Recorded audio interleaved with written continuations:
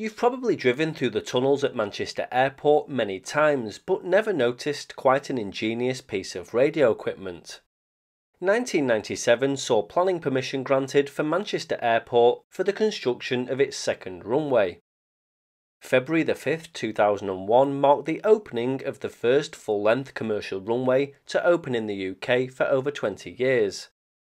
Construction was no mean feat, with massive parts of woodland in the stile area eaten into. The building of a huge tunnel over the A538 road which needed heavy earthworks, and even a temporary railway line on the southern edge of the airfield to carry trains with limestone aggregates from Derbyshire. But, as you know, on Ringway Manchester, it's the little details that count. 1999 was the year that, while the building works were in full swing, a company called Delta Sound commissioned Direct Communications Limited to build an antenna of a more unusual kind.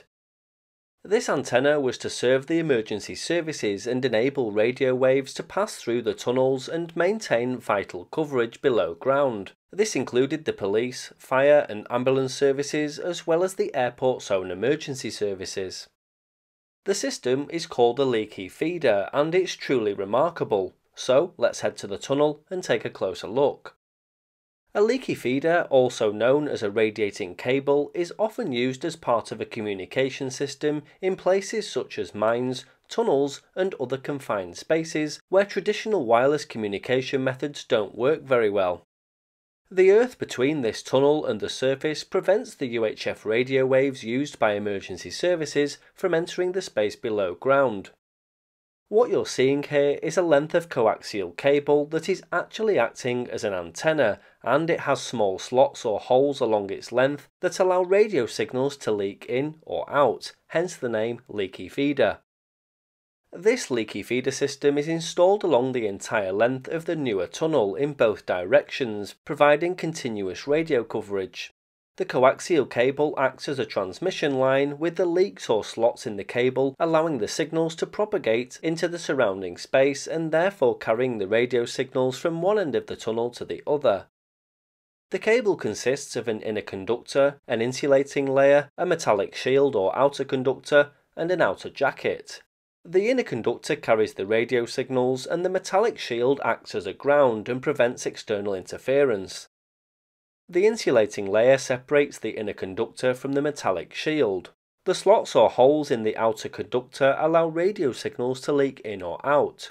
When the radio signal is transmitted through the inner conductor of the cable, some of the signal energy leaks out of the cable and propagates into the surrounding space. This leakage allows communications devices outside of the cable to receive the signals. The slots in the coaxial cable are carefully designed to control the amount of signal leakage, and to enhance the performance of the leaky feeder system, amplifiers or repeaters may be installed at regular intervals along the cable. These devices, usually placed at 350 to 500 meter intervals, boost the signal strength and compensate for any signal loss that may occur over long distances or due to environmental factors, but these aren't needed here at Manchester.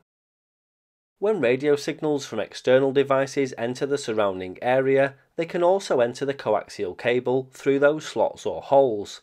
The signal is usually picked up by portable transceivers carried by personnel.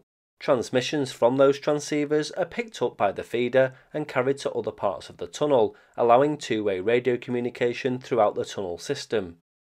Due to the signal loss along its length, a leaky feeder is usually used for frequencies under 1 GHz. Above these frequencies, the losses require too many repeaters, making other options such as directional Yagis, log periodics or microwave links more effective.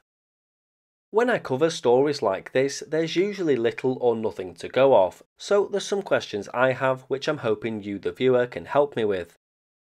The second older tunnel doesn't have a leaky feeder in place, or indeed any visible form of antenna system to maintain radio coverage. This tunnel is considerably longer and no deeper or shallower than the new tunnel. I'd suspect that the leaky feeder system leads over to this building, the site of a more modern 4-stack dipole array commonly used by Airwave, the UK's emergency services radio system. So my next question is the leaky feeder actually still in use? It looks a bit scruffy and bent out of shape in areas, but it's weather sealed and probably in good condition underneath the grime. It was installed in the analogue days of emergency services radio, so could have been adapted for the more modern airwave system a few megahertz down the band. I'm not really sure. If anyone has any more information, then let me know in the comments below. So that's the Manchester Airport leaky feeder, quite an interesting and unusual antenna system that I'd love to know more about. If I uncover any more information, I'll do a follow-up video.